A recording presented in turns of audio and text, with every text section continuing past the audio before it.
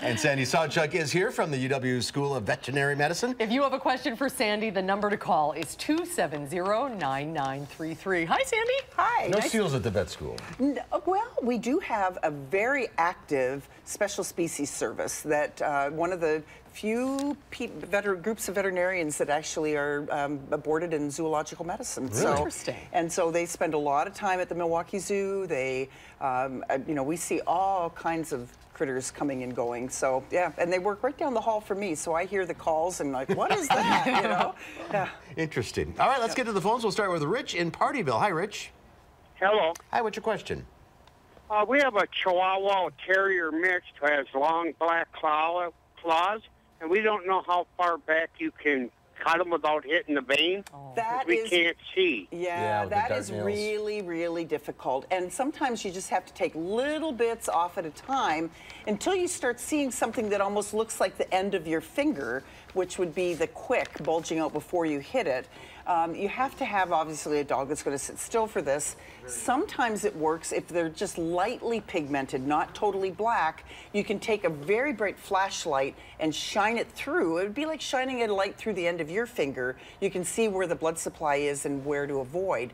The other thing I like to do with dark nails is actually using a grinder, something like a Dremel tool that has a sanding disc on the end. The little sandpaper wheels work wonderful on nails. Oh, that's a great idea. But you got to get the dog used to that buzzing sound. They do make some commercially for pets. They don't work very well, and I think your best bet is to actually get one of the go to the hardware store and get one of those little grinding tools, little portable ones. Good idea. Great advice. Yeah. Let's go to Jody in Stoughton. Hi, Jody. What's your question? Hi. Yes, I have a male 14-month-old kitten that does not want to use the kitty litter. Uh-oh. Oh, my goodness. Well, this would be always something that you want to go to the veterinarian and make sure that your pet does not have any medical reasons for this.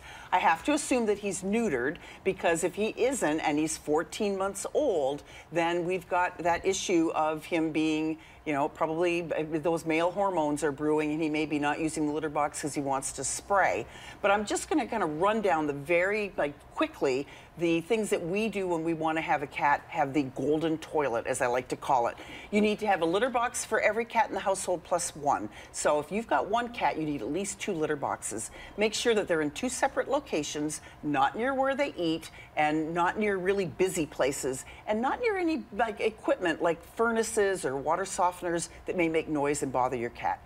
The other thing that you want to do is make sure that it's large enough for your cat. It should be 1.5 times the length of the cat from head to rear end. And so as the cat grows, obviously the litter box has to grow. And instead of buying a litter box, don't tell the pet stores this, just go and get some of those plastic storage bins, throw the lid out, and that works perfectly. You know the ones that are about that tall? Yeah. They're all big enough and they work really well. Clean the box daily too. How often do you want to use a bathroom that hasn't been cleaned? Could it be the type of litter that the kitty doesn't like? Most cats really like that soft, scoopable, sandy litter, which makes it easier to keep it clean as well. Okay. So, yeah. All right, let's go to Jay in Madison. Hi, Jay. Hi, how you doing? This is Sandi, the English Bulldog Whisperer. Yeah, you got the expert here. Yeah. Okay, good. I've seen you a couple of times with a couple of my Bulldogs, but I have a interesting question. I'm curious to see what you may think. I have a 6-year-old male English Bulldog that ever since he was a puppy, he never would drink out of the water dish. Huh. He only drinks out of the faucet in the shower. Weird. We see a lot of cats that do this, but that's the first dog I've ever heard. Would budge. Yeah, that's funny. What do you have in mind?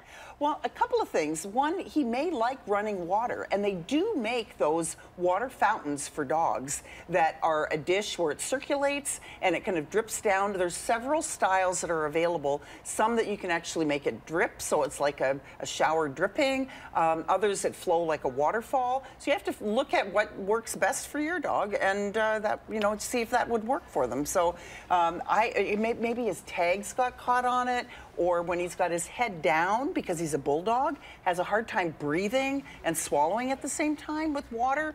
So, look at maybe elevating the water bowl, getting one of those fountains, and hopefully that'll work. Great idea. The upside of that is you're not slobbering all that bulldog it's all water. in the shower. I know.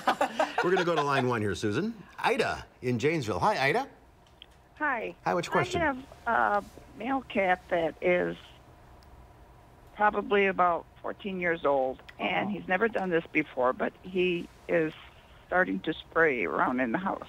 Yeah, this sounds like a broken record, but take him in and have him looked at. I've seen a number of cats that get into their teens that develop a medical condition called hyperthyroidism, where their thyroid gland becomes overactive, makes them very metabolically stressed, and they may start urinating and spraying around the house. But it can start anytime in a cat's life, and it's usually the presence of other cats, either outside or inside, that are stressing your cat. But get him looked at medically. There's a high chance that he's probably got some medical issue that's causing him to want to start urine marking. And we were talking about the thunder at the top of the show here, and this drug that you prescribed. I absolutely love Sileo, which is S-I-L-E-O, and it comes in a syringe.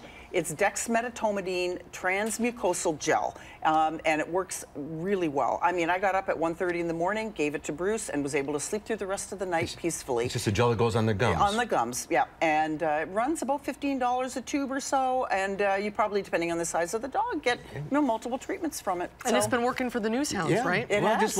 Yes, you could care less. Yeah. Well, we're out of time. Thanks for everyone for calling in. Thanks for coming in. Hey, you're Good to see you, welcome. Sandy. Nice to see you, We'll see you soon.